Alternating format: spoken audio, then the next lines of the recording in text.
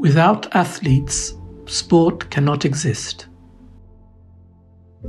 Unless athletes recognize their power and use it to organize, their rights will continue to be abused. Organizing is the foundation of the conversation that I think we all as athletes want to have. In other words, we want a formal seat at the table to have a conversation about the rights and the rules and the governance of our careers. No matter how long they are, they're going to be short.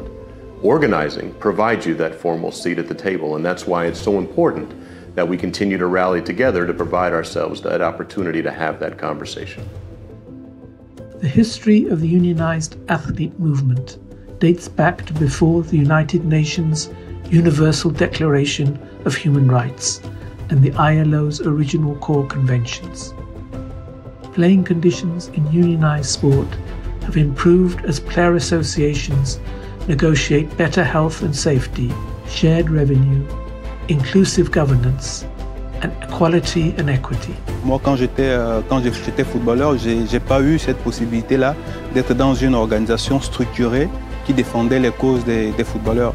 Qu'il est important qu'on s'organise autour d'un syndicat, d'un mouvement de sportifs pour revendiquer nos droits et d'être vraiment une force de proposition pour la valorisation du statut des sportifs. Realizing the rights of athletes as people, as workers, as human rights defenders is the next goal for our organizing work. We share the same passion of competing, of training, of teamwork. So that solidarity that we see here as player unions, I think is what makes us strong.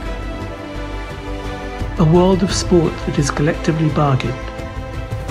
This has always been and will always be the vision of the World Players Association and our affiliates.